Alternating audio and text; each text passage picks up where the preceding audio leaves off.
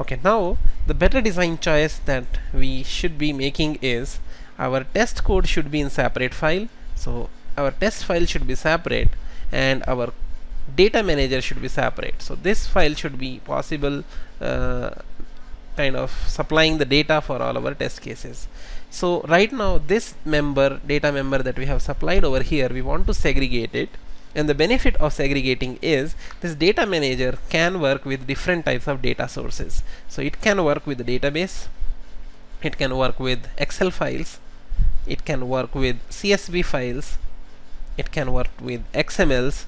So if we make this design choice that we segregate data manager layer from the test data, then we will have support in our framework to deal with various types of test sources.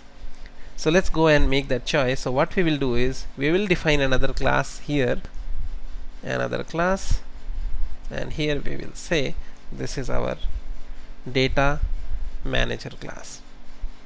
So in this data manager we'll make it public, and what we will do is we will bring the login test data from here to that separate class. So now data manager is the one which is responsible for giving us the data.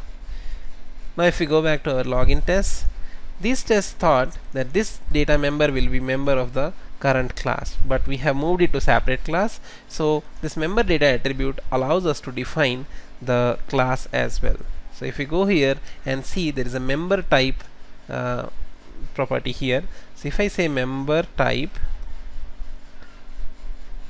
which is this, so we can say the member type for this is type of data manager. So we are saying this is the class who has this member, and that is the member we are going to use as our member data, as our test source of data. Okay, we have to give one more round bracket, and that is the starting bracket should be terminated here. Fair. So with this we have a much cleaner and a better design where we have segregated our tests from the test code. So test data is separate, test code is separate.